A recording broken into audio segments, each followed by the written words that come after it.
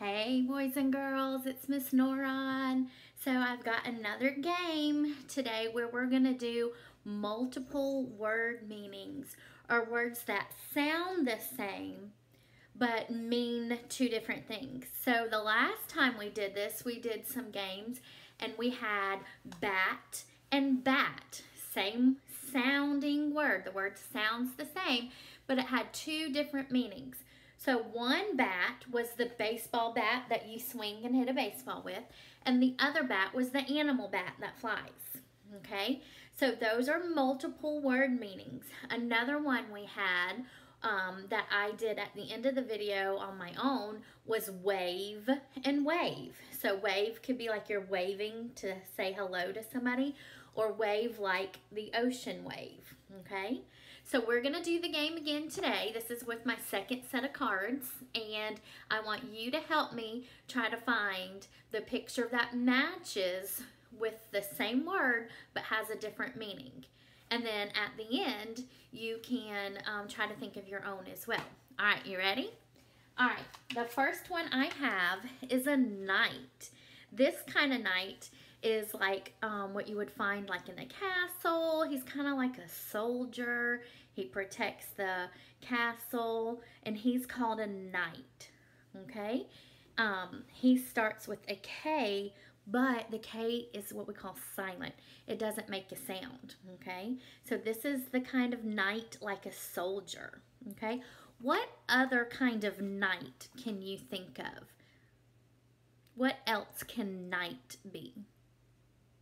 Let's see our cards and see if you can figure it out, okay? I have this picture. I have this picture of somebody typing a message on a phone. I have this person, they're waving. I have this little girl. I have this animal.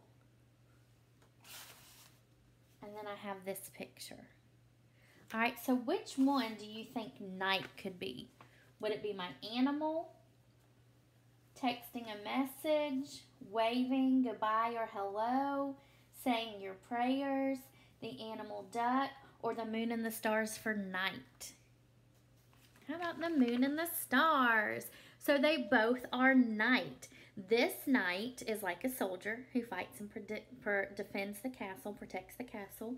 This night means nighttime when the moon and the stars come out. Okay, night and night. They sound the same, but they mean two different things.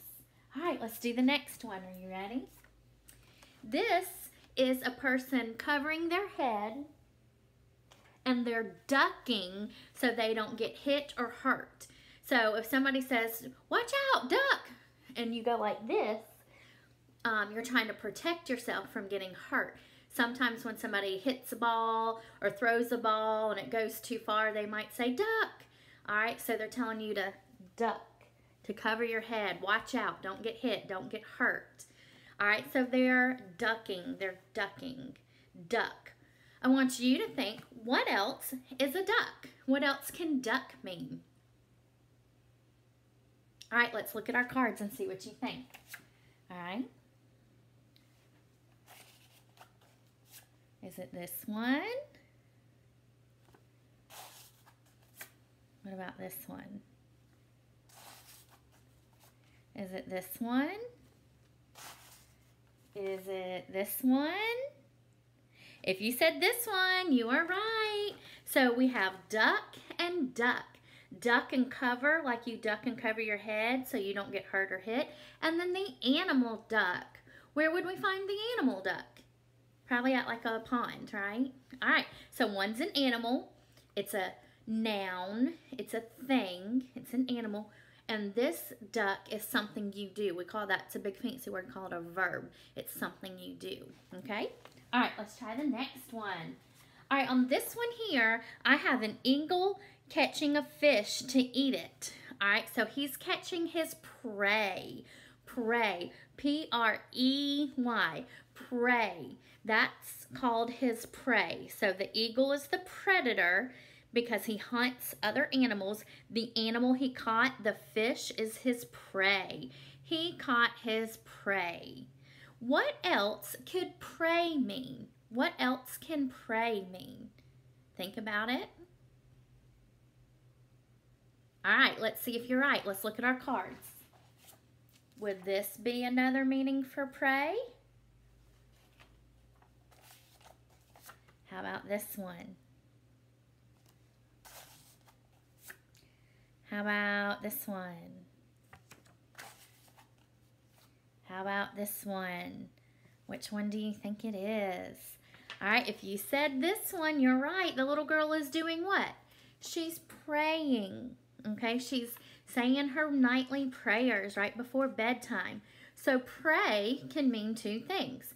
Pray like you pray to God, a prayer that you're praying, or pray like the animal that gets eaten, okay? So the animal that gets eaten is a pray, and this pray is P-R-A-Y, like you're saying your nightly prayers.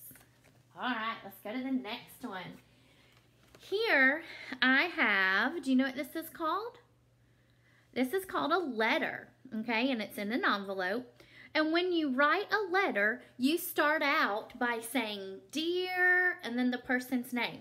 So if you were writing a letter to Santa Claus, you would say, Dear Santa Claus. That's called the greeting or the introduction when you start it off, so you know who it's going to, who your letter is going to. So we say dear, D-E-A-R. So the letter is actually, we're going to say for dear, because that's how you start a letter. So you know who it goes to. Dear Santa Claus, I have been good this year. Please bring me a superhero. Love, Miss Nora. Okay, that would be my letter. All right, so dear for the letter. What else does dear mean? What else can be a dear? Think about it. All right, let's check our cards that we have left. Could it be this one? What about this one? Or this one? Which one do you think also means deer? If you said the animal deer, you are right. So a deer can be the animal, or deer can be the way you start writing a letter. All right, we've got two left. All right, my next one, what do you see right here? You see a book. If you look closely, it's hard to see, but it's got some lines on it for the words and a pen. So the words in a book is also called text. Say that with me. Text. All right, so the words in a book is also called the text of the book, okay? So I want you to think, what else means text? What else can be text? What other thing do you know about that we call a text? What else can text mean? All right, let's check our pictures. Would it be typing a message on a phone to send to somebody? Or is it this person waving? What do you think? Text. All right, so if you said typing a message on a phone, you are right. That's sending a text message. Okay, you probably know about that. You probably see moms and dads, and you may have even sent a text message, okay? So when you type on a phone or even an iPad and you send a message to somebody, it's called a text message. So if somebody's saying, hey, send me a text, they're talking about a text on the phone. Text can also be words in a book. All right, so text and text. Something you do, and then a noun, a thing, something in a book. All right? All right, let's see if our last ones make sense. I'm going to start with this one because you've seen it already. All right, he is waving bye. Bye. He is waving bye. What else can the word bye mean? What do you think? What else can bye mean besides telling somebody goodbye? All right, let's see what I have on my card. What is this right here? All right, they're giving money. When you buy something, you go to the store, you find something you want, and then you pay for it. So buy can mean buying or getting something at the store. Buy can be waving goodbye. Can you think of one more type of buy? I don't have a card for it. See if you can think of where else would you have heard the word buy. All right, how about on a book? All right, when we read the book and we have the author's name, we say by, and then we say the author's name. So buy can mean three things. You can have somebody buying something, somebody waving goodbye, and then you could also hear the word buy when somebody's reading you a story and they say, How to Catch the Easter Bunny by Adam Wallace and Andy Ellerton. All right, so when they say buy here, they don't mean this kind of buy like you're waving, and they don't mean buy like you're buying it with money. They're saying buy, B-Y, somebody who wrote the story. Okay? All right, boys and girls, I hope you had fun on our game today. See what other words you can think of that might sound the same but mean two different things. We did this yesterday. I gave you an example.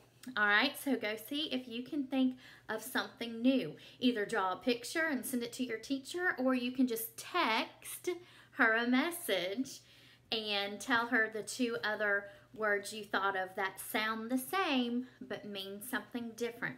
We call that multiple word meanings. That just means the words sound the same but they don't mean the same thing. All right, boys and girls, have a good week. Bye.